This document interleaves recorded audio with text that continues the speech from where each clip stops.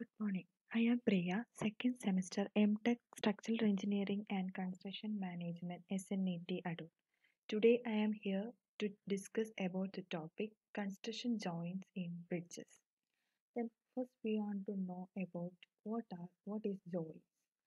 Joints in construction are the separation or discontinuity created in concrete to neglect the effect of contraction, expansion, movement, and settlement in structure with a change in external environment. But these joints are not made randomly. They are planned with great care under supervision of structural engineer. As such, joints are affected to shear, tension, and moment created in structure. In general, they are located to points of minimum shear and minimum moment as far as possible. Then what is necessity of a construction joint? Joints prevent unnecessary cracks. Joint ease in massive construction work.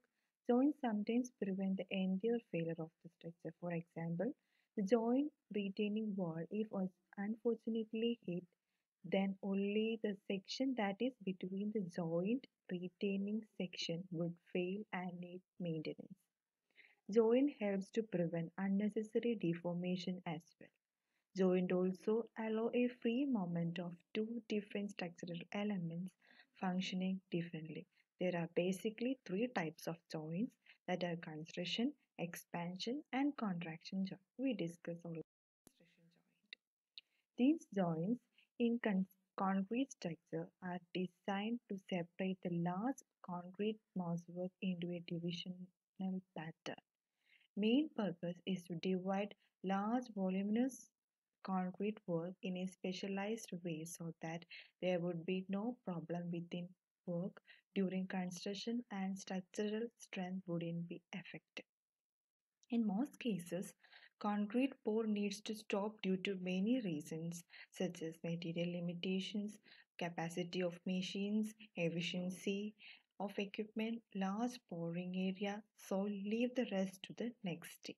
These unfavorable condition generally ceases the work. Thus, part of concrete in structure might get hardened with time. So, such old concrete or hardened concrete and new concrete to be placed to a resume of work and necessarily separated by unintentional instructions joint. In such a situation, such a construction joint is specially named as cold joints. These joints are used to strengthen the unit and make it as one wall unit. These joints are provided with the keys at a suitable spacing. These keys are under interlocking structure made with the end of cushion at the joint. Then these joints are categorized into different types according to the method of end of the joint face constructed. That is butt type joint, tongue and groove type joint, butt type with dowels and butt type with type. The examples of types of joints. That is butt type joint is a simplest type of construction joint, and tongue and groove joint. This arrangement is mostly used in buildings. Butt type with dowels, that is take part in partial wheel load transfer from one slab to its adjacent slab. Then butt type with tie bars. These tie bars are deformed rebar or connectors used for holding faces of rigid slabs in contact to maintain aggregate in. And mainly, this construction joint is mainly divided into transverse and longitudinal. This transverse construction joint means joints are usually butt type joints which deform tie bars or dowels to provide load transfer and prevent vertical movement. When joint sealing is required, the depth of saw cut is just deep enough to provide a reservoir for the. These are the types of transverse construction joints. That is, first one, day's work joint, that is non-working joint, used at planned or unplanned stopping joint. It should be located at mid panel, but it should not be located less than 5 feet from a planned contraction joint. Then second one, header joint. for the end rigid pavement used for pavement ends and traffic will cross the joint. The header is removed when the pavement is extended. Then third one, abutting pavement joint functions as a double contraction joint when an existing slab is extended, normally used when the pavement is 8 inches or greater in.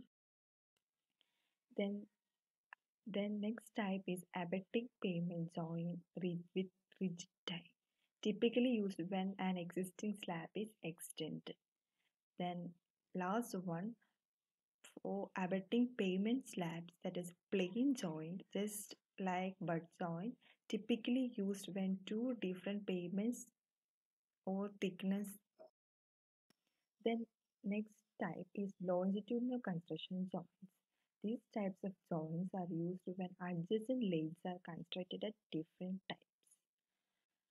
Tie bars are primarily designed to resist horizontal movement but help with load transfer and vertical control under certain conditions, such as a drop in air temperature during the first night.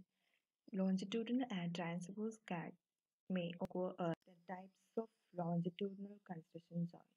First one, abetting pavement joint, that is rigid tie, used to tie existing and new parallel pavements together to prevent horizontal movements and will provide some load transfer and resist vertical movement.